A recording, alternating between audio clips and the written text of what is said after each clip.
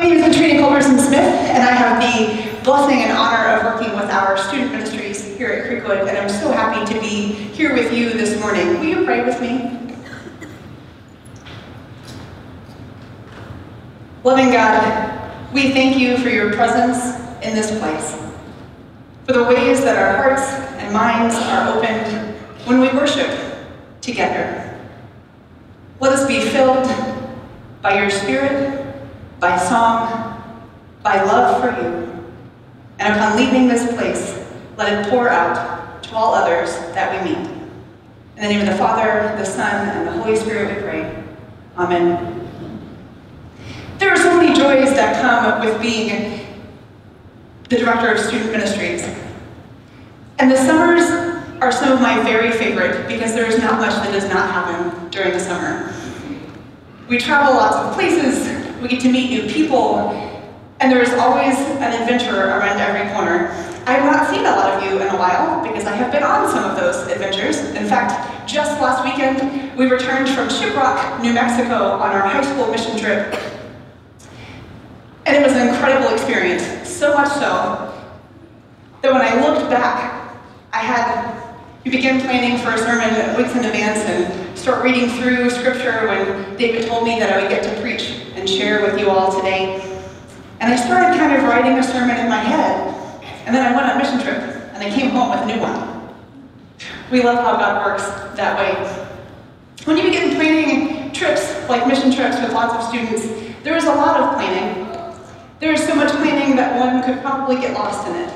Decide when you're going to travel, what you're going to travel in, what wonderful saintly adults are going to travel with you, how many and which students are going to come on the trip, which students will then switch off and not be able to go on the trip, and new students will come. This is all things that happen before you leave for a trip. And I didn't realize how much I got caught up in planning until these new things start happening and you realize, you've got to roll with the punches too. So we worked on a Navajo reservation and stayed there for the entire week. It's called Four Corners Native American Ministry that we worked through, and we got to spend a lot of time with Navajo people. We learned an amazing phrase that you will hear a lot of our students use. Parents and family that have already heard this know that it's not an excuse to not be working, but Navajo time is something that you might start to hear. We learned a lot about Navajo time. We worked with a man named Calvin who works with Four Corners Native American Ministry. He is in charge of all the construction that mission teams get to come and do on these excursions that they take to the reservation, mission trips. And Calvin, we were starting to set up our work schedule, and we planned to drive in on Saturday and work on Sunday, because you drive in and then you start working, right? No, Sunday's an off day. It was Father's Day, and it's worship day, you don't work on Sunday. So Sunday, we ended up having the day off. So we came up, had our team, we got to worship at Shiprock United Methodist Church, and the first thing that we were told was to rest.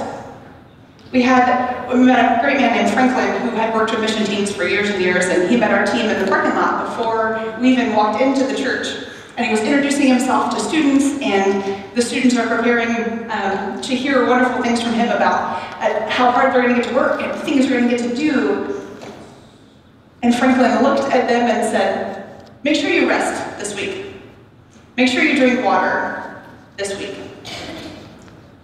Make sure that you spend a lot of time at the dorm this week and enjoy each other's company. And some of the students smiled and nodded, and some kind of giggled, and others looked at each other, and just one panicked. What? We're on a mission trip. What do you mean rest? I had one student that we had to follow him around with a bottle of water to get him to rest because he doesn't do that. But it was funny for us to plan this trip, all the details, planning on working, and the first thing that we're asked is to make sure that we don't forget to rest. And then we started hearing about Navajo time. We walk into the church for worship. The church is empty. The pastor comes up and introduces himself to our group. It's now about 3 or 4 minutes after worship should start. Church is still empty. The pastor does his greeting and his prayer and calls out the fact that the church is still empty and says, oh, you'll learn, this is Navajo time. By the time we sing a couple more songs and have another prayer, and about the time I start the sermon, people will start to show up. He was right, that's exactly what happened. And it was like that the whole week. And we realized that it wasn't just a start things later or trickle in when you want, but it's because relationships are more important than a schedule ever could be to Navajo people.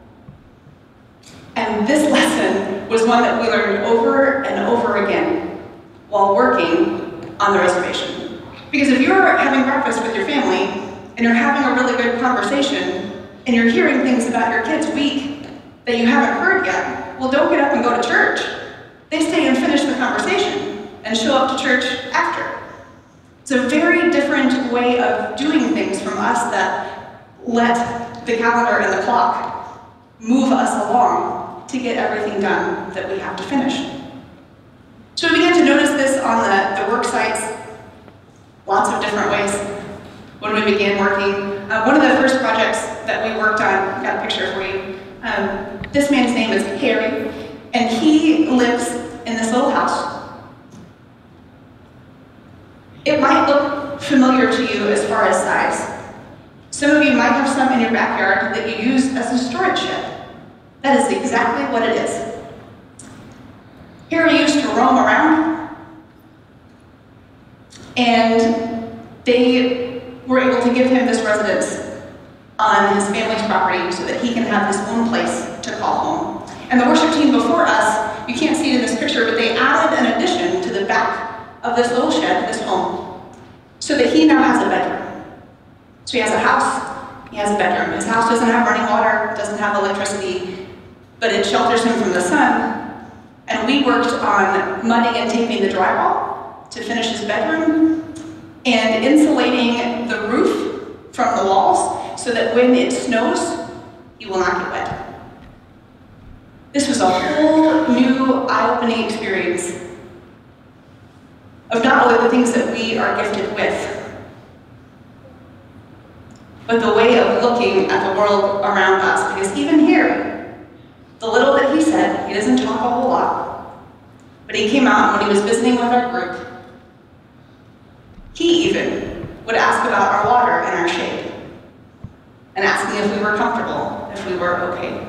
There are no trees. Harry lives at the top of a very large hill that overlooks Shiprock, and there's not any shade.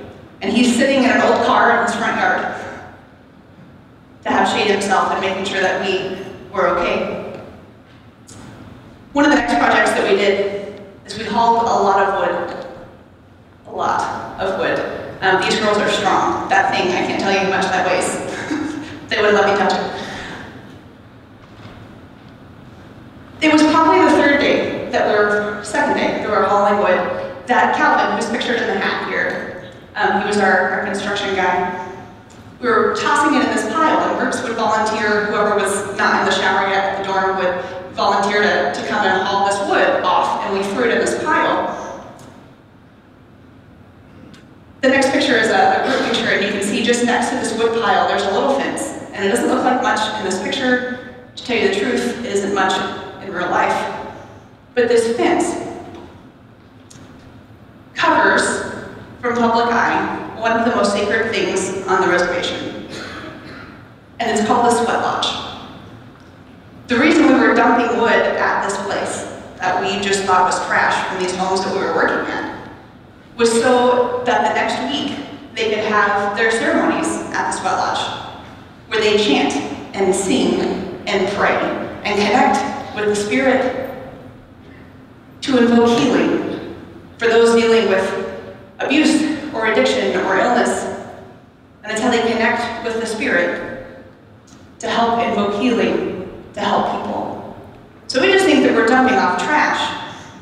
And Calvin tells us, no, I want to get a group picture in front of the sweat lodge, something that we as non-Navajo are not even really allowed to see or get near, and we are able to hear about the healing power that's going to come from this wood that we hauled off of someone's property.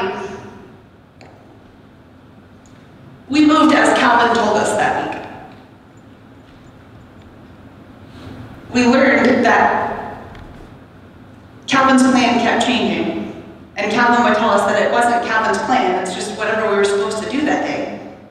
And he talked a little about the Spirit moving and Navajo time and how you just kind of have to go with the flow. Would you be surprised if I told you that our group might have had a hard time with that? And then some of you might have had a hard time with that, just going with what happens. You know, when I read the scripture this morning from Exodus, and we're reminded of the Israelites, Molly made a really great point about how everything is instant now. If we want to go somewhere, pull out our phone, ask Siri or punch it into Google, and we go. And you just do it. And we utilize all of our time doing things. And I don't know that I realized how much we as a people don't rest until we kind of had to this week. We weren't given work to do. We're at this dorm on the reservation in the middle of Shiprock, New Mexico, which is, I'm from East Texas, and I'll tell you it's the middle of nowhere, right? It's like there's nothing out there. So we sat, and we rested, and we enjoyed each other's company. But thinking of the Israelites, you know they had work, and families, and jobs, and things, like we do. But because they had been led out of slavery, of Egypt, of terrible things by God, they relied on that so much that when they saw that that Spirit was on the tabernacle, in the Holy of Holies, in the worship place, they didn't move. It didn't mean they didn't have work. It didn't mean that their families weren't there and there weren't things to take care of other places. But they trusted and relied on God so much that they didn't go unless the Spirit was moving. And I'll call myself out here, not just you. We're so bad about stopping, about resting. If I asked you to name a list of everything you accomplished this week, I might have to stop you in 5 minutes, but if I asked you the last time that you didn't have anything on your plate or that you sat still, we might struggle to answer that. I'm preparing a sermon on this very topic, and last night I was called out by my dear husband. It's after dinner, and I'm repacking my camp suitcase as we leave this afternoon, counselors do, for probably the third time, and I'm going back through and making sure I have what I need, and I've got the laptop with my sermon on it sitting next to me, and Josh walks in, hands me a fishing pole, and says, "Let's go." I'm packing. He's nodding. but I'm packing, and I have sermon, and I have, and he just pushes the fishing pole closer to me. No, let's go outside. And I'm realizing on the walk down the stairs, out to the pond where we live, that I'm preparing a sermon about how we have to rest, and we have to follow God. But I'm so busy preparing all the things that I do during the summer as a busy youth minister that I'm not even doing that. And I realize how important of a thing this is for us to talk about. We trust in God like the Israelites do. We rely in God like the Israelites do. But sometimes we get so busy and so tied up with everything else that we do that we don't rest. And sure, we do it. We keep moving. We keep going. But don't you know where all of your limits are?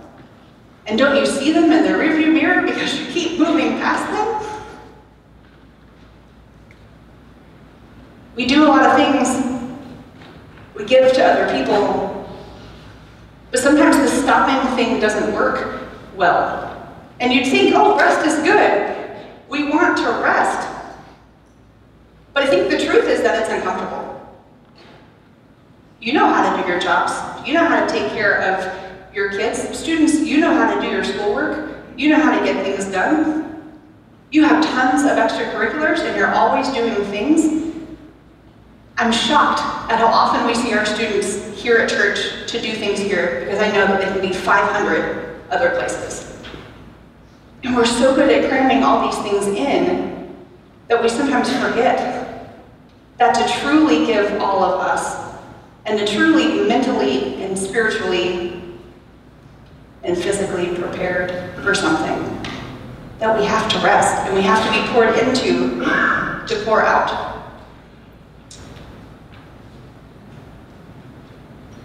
Going back to some pictures, this is one of my favorites we took on the entire trip. This was our last day. This was the weirdest mission trip schedule that I've ever had. And I've even been to Shiprock before, but this one was different. Drove up straight there on Saturday, had a day on Sunday to just explore, get to know Shiprock, visit with a lot of local people, go to worship there in the reservation. We worked for 4 days, less than probably we planned to. And then Friday, we had a day to do something that we could enjoy together. And we went to Mesa Verde National Park in Colorado. And this, actually, I say resting, but this was after a 2.5-mile hike. And I'll tell you that the picture is only a little staged, which if you've ever been anywhere with a whole lot of students sitting this close together and this still does not usually just happen candidly, right? We got done with the hike and I was talking to some of the adults. This is at the top before you walk back to the museum where it started. And I noticed that the kids were starting to plop down on the side of this cliff. Yes, this close together, just about. We only had to ask 3 to join the picture, because they were so mesmerized by the view and were so tired by the hike following these days of work that they just flopped. Maybe a little close to the edge, but they just flopped. And they were looking, and I was kind of listening to them and watching from afar, and they're pointing things out to each other that they can see in the cliffs and talking about the trees. And if you saw this group on the way to mission trip, they were in several different cliques of the people that they know, ones that they often hang out with. And in the vans, you could tell how separated they kind of were into their little friend groups. Now, on the way back, I was the bad guy at 4 o'clock in the morning when we left, when I told them that we only have 12 passenger vans and they can't all ride together. Some of you have to go over here, but 9 of them still crammed in the same van, because they wanted to be together. But when we keep busy, when we keep working, when we don't stop, we don't get out of our patterns enough that we can connect candidly with other people. When you rest together, when you play more card games than you could ever imagine in 1 week together, you learn silly things about one another. You connect in a different way. And you learn that there not only are things so much bigger than us, but that we have to pour into ourselves and let God pour into us to be able to pour anything out. Now, I thought we did pretty good at resting this week, because I know that it was uncomfortable for me and it was uncomfortable for a couple of students because we're used to just going. But our last night there finished our small group conversations, which ended up in a great big group. We all talked together about the things that we learned. Some beautiful, heartfelt things were shared, and we had our worship moment. Then I had an adult meeting, because you know those have to happen, and we were talking about the drive back and who's driving what and all the logistics, and I went right back to work brain, right? Making sure that we had all the details covered. And then I go back in the kitchen, which is the only really gathering space in this dorm, and I only have 5 students in there. Turn back around and I come back out the door, I'm like, it's just outside, there are 5 in here, where is everyone else? So I kind of did a lap around the little fenced-in property that's around the dorm. And I noticed our students in clusters, just kind of around the property.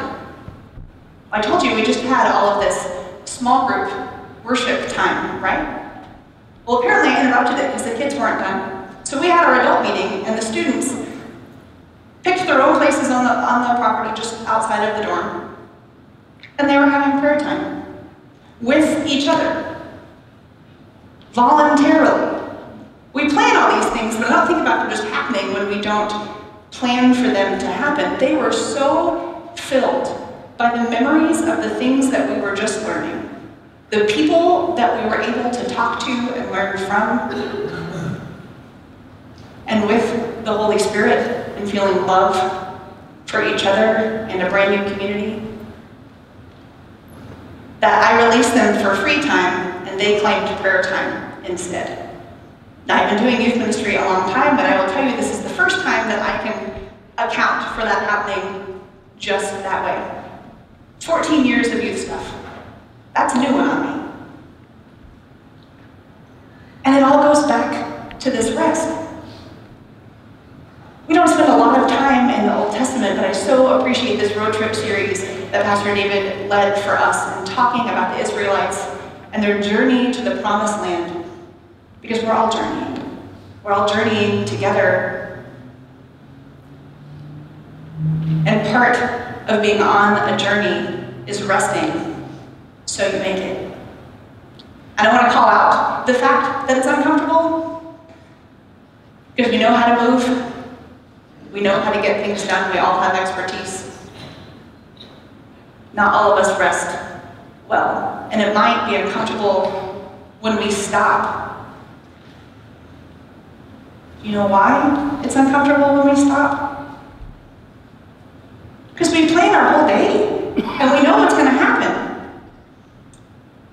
Carrie Lynn and I can tell you how our staff day works, right? We know what time we have staff meeting and what time we're in the office and what we need to do and how that works. But on a Sabbath day, you don't know what's going to happen. You might really want to check the work email. I have to turn it off on my phone, or I won't. You might really want to get ahead for the next day. You might not know who's going to stop by the house and visit with you when you're just home there, right? And we'd rather plan every detail out than not have control of what's going to happen. And that's why we don't rest. The Israelites came from a place that they had no control. They were literally slaves. They knew that everything good came from God. And that they had to cling to that so much so that if that cloud, that Holy Spirit, didn't move off the tabernacle, neither did they. Now our lives are very different today, but we can learn something from the Israelites. We can remember that rest isn't always comfortable because it isn't planned. But we can also remember that the Holy Spirit is all around us. And even if our rest is 5 minutes, that we turn off our phone, that we put our brain on pause, that we pick up a fishing pole, we might feel something that isn't planned. Because we can't plan everything. And when we overplan, it gets harder for us to realize what God might have in store for us. I'm so thankful to be able to serve and be a part of the body of this church, of this congregation that gives so freely, so much. I would love to name all the missions that we do, but I don't want to cut into your lunchtime because we'd be here till dinner. You do so many things. And as a body, as we prepare to do what we do in worship, to collect an offering, to give back to the ministries of this church and to the greater things that we do, I invite you to also prepare your hearts as the ushers get ready to receive plates. I ask you to take just a second before you dig for what you might be offering. Dig in your heart for just a second. And before you put one more thing in that plate, think about when the next rest time you're going to have will be. Are you going to take this afternoon with just your family? Maybe turn off your phone, maybe not check your email. Or maybe you're super busy and later this week you can carve out a Sabbath day or a Sabbath afternoon or a Sabbath morning. And create a space for God to pour so much into you that you didn't see coming, that you can't help but let overflow to those around you. Let us pray over our offering.